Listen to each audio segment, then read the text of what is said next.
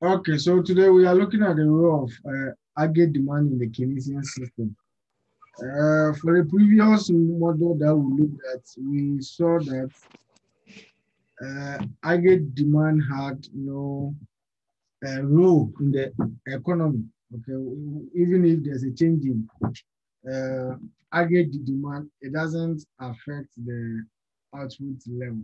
Okay, well, according to the Keynesian, it had a role. So that's what we'll be looking at now. So we are moving away from the previous one, and then we want to look at what Keynes was saying. Okay.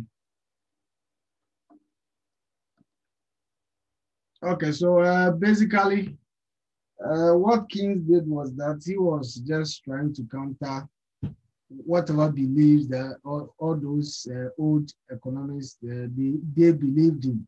So he was trying to counter all the theories by Adam Smith, Cecil Pigou, I mean, all those people, whatever beliefs that they had, he had other beliefs, okay? So he was just trying to bring out a new form of macroeconomics, which was entirely in contradiction with the view of those old economics, okay? So these were some of the issues that he was trying to address. One, the previous model that we looked at, they believe that the economy will always automatically adjust to a stable state. Okay, so they didn't really need the intervention of the government. Government expenditure and taxes couldn't do anything. Okay, so that was seen as 1 minute. I would, no. All right, so I'm sure you can still see the screen.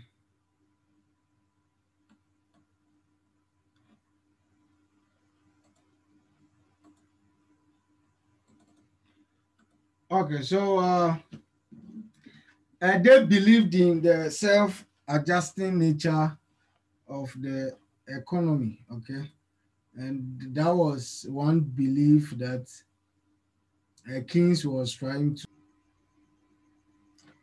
Okay, so why depends on the summation of consumption, investment, and then government expenditure. Consumption was given as autonomous consumption, which is this A, and then the income induced consumption. We call this B the marginal propensity to consume, and then the Y is the disposable income. That's the individual's personal income minus tax. Okay, that's what we have here minus tax. Okay. And then, as I said, the investment is autonomous, which means that it is independent of interest rates, and then government expenditure too was taken as autonomous. Here too, we are assuming that tax is autonomous. All these things will change. There are even questions where government expenditure depends on income, investment depends on income, and then interest rate. Okay, and you know that your tax too, that there can be an income induced tax, the tax rate by the national income. But this is the basic one that we know. So from this, when we solve for equilibrium, and I'm sure we all know how to do that. When we solve for the equilibrium output, we had our y star to be this. So what we have in the bracket here, we call it the autonomous expenditure or autonomous spending.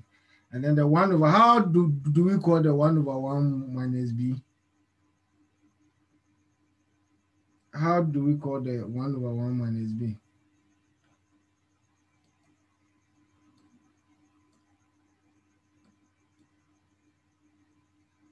Eh? In the Keynesian output determination model, y star was given as this. We normally write it 1 over 1 minus b times the autonomous spending. How do we call the 1 over 1 minus b? Marvin, Hello. It's how? the multiplier. Oh, okay. So you knew it, and I was asking, and you were just there.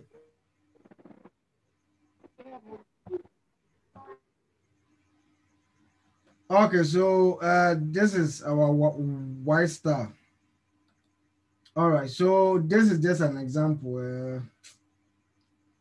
I'm coming. Let's use this one. I wrote it somewhere.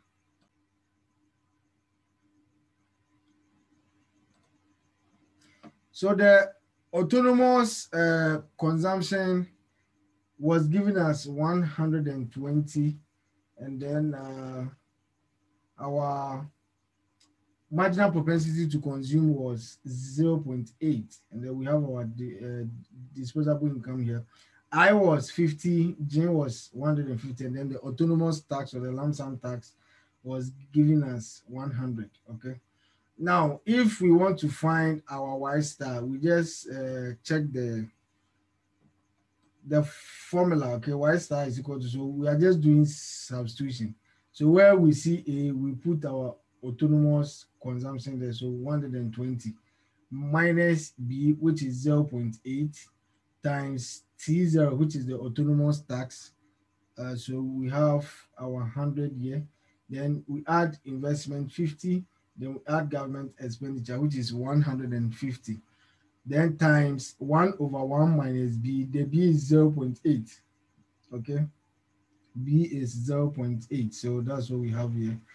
So the one in the bracket becomes 240.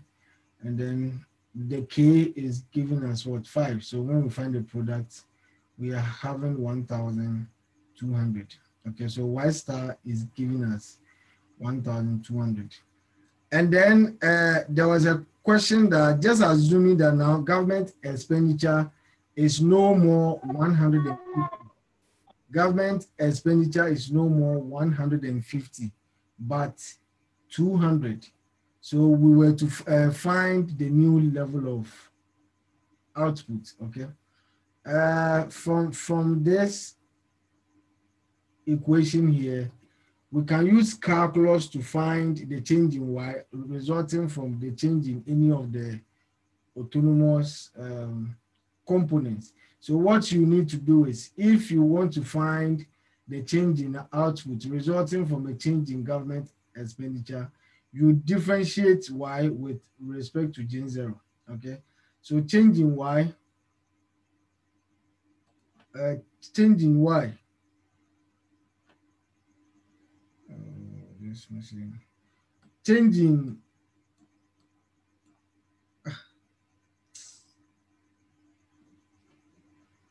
Okay, so this is what I'm talking about. Changing Y should be equal to changing J times the K, okay, times the K. That's when you differentiate Y with respect to J. That's what you'll be getting. When you do your differentiation, it's supposed to be delta Y delta gene. Okay, and this will give us the coefficient of gene, and this is the coefficient of gene. So we'll have 1 over 1 minus B. That's what we are representing by K. So now if we only want to find the change in Y, okay, we just do cross multiplication. So your change in Y, which is the dy, should be equal to the K times your change in gene. Okay, so that's what we have. We have here. So just in case you want to find the change in Y resulting from a change in gene, you just bring your change in gene here times what? The K. Then the value that you get should be the change in the output. Okay. So let's look at this. So that's what we're doing here. Now, initially, the government expenditure was 150, but now it has increased to 200. It means that the change is what? Is 50. Government expenditure has just what? Increased by 50 units. Okay, moving from 150 to 200. And then our K, which is the 1 over 1 minus B, is 5. This is 1 over 1 minus 0.8, which is 1 over 0.2. And that should give us 5. Okay, that should give us 5. Okay. So now, if we want to find the change in Y, it's 5, which is our K, times the change in G, which is 50. So 5 times 50 is what? 250. It means that if the government expenditure should be increased by 50 units, then output will increase by 250. So if you want the new output level, you add the old one to the change in y resulting from the change in J. So the change in y here is for 250, and our y star is what the previous one, the first one was 1200. So when we add the two, we are getting 1450. So this means that in the Keynesian model, government expenditure, changes in the government expenditure had a real effect. Okay, because we changing, y2 has changed. Okay, an increase in J has caused an increase in y. So it wasn't like the previous model that we're looking at. This one, whenever there's a change in J, it doesn't just change the components of aggregate demand. It's really changes the output level. Okay, so that is that. I hope we all understand. Yes. Okay. And now there was another question that they wanted output level to be 2000. So what should the government do? How should government expenditure change before they can get an output level of 2000? Okay. Initially the Y was 1200. So if they wanted to go to 2000, it means that the change in Y that they are looking for is 2000 minus 1200. And that should give us what? 800. And we know that change in Y is equal to the K times the change in J. Now we have been given change in Y, we are rather looking for the change in J. How should government expenditure change before we can get the change in J of 800 and the change in Y of 800? Okay, so from this equation here, we make the change in J the subject by dividing through by the K. So when we divide through by K, we are getting change in Y, or a change in J should be equal to change in Y over K. Okay, so now that we know the change in Y that we are expecting, we divide it by our K. So 800 divided by 5 should give us 160. It means that before the economy can have an output level of 2000, government expenditure should increase by 160 units before the Y will get to 2000. So later you can try and prove this. Come and add the 160 to the initial gene value of 150 and go through this process again and find your Y. You see that the Y is 2000. Okay, the Y should be 2000, which means that if the economy wants the government, the output to move from 1200 to 2000, they need to increase their government expenditure by 160 units. Is that okay?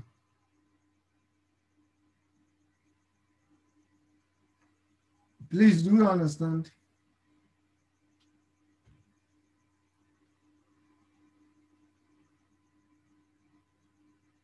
Do we understand? Yes.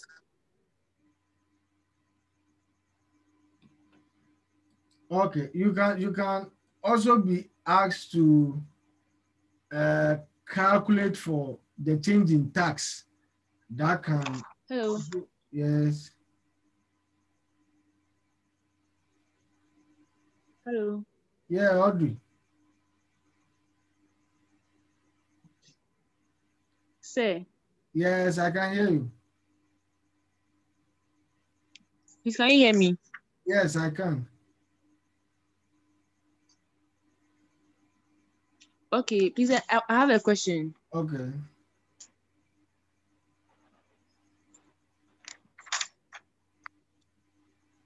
Hello. I can hear you. What's your question?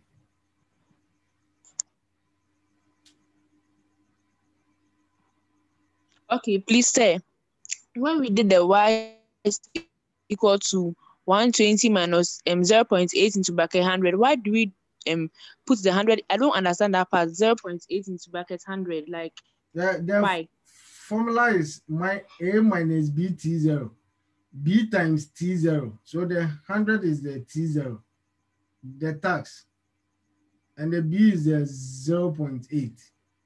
So the minus 0.8 times 100 is the minus BT0. This part. Are you okay? Okay, understand. Thank you. Uh, Okay, so I'll leave the tax one for you in your spare time. Assuming we want government the output level to be 2,000. I mean, what should be the change in tax just to result in that new level of output? Okay, you can try that one.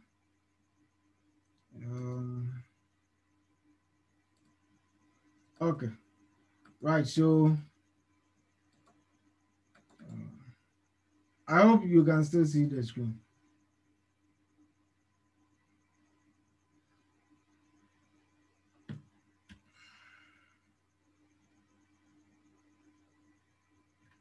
Okay, so this is what they were doing here. That is what I wrote on the paper. Okay, so that we'll get a better understanding. What they are doing down here is for the tax. They didn't finish, so I want you to finish that one up. Look for the quantity of tax, the change in tax that can result in an output level of 2,000. Just do it just like we did for the government expenditure. Okay. This one, they are trying to look at the effect of an increase in autonomous investment on equilibrium. For the Keynesian model, if you want to get your Y0, this curve here, this is the curve for uh, aggregate expenditure in the economy. We are assuming there's no international trade, so the total expenditure should be the summation of the expenditures by the by all the economic units, the individuals, the firms, and then the government. Okay, then this is our 45 degrees line. So where these two lines touch across each other, that is supposed to give us our output level. So if there's an increase in investment, okay, an increase in investment will cause an upward shift in the aggregate expenditure curve. Okay, so the vertical distance between the new and the old curve measures the change in investment, and this is going to cause an increase in output because now the 45 degrees line will cross the expenditure line at a higher point as compared to the previous one. So this means that whenever there's an increase in government in investment, it will result in higher output. We can do same for government expenditure. That one too will cause an upward shift in the aggregate expenditure curve, and that one too will result in higher expenditure and higher output. The diagram that we have here, this is using the injections and the leakages approach.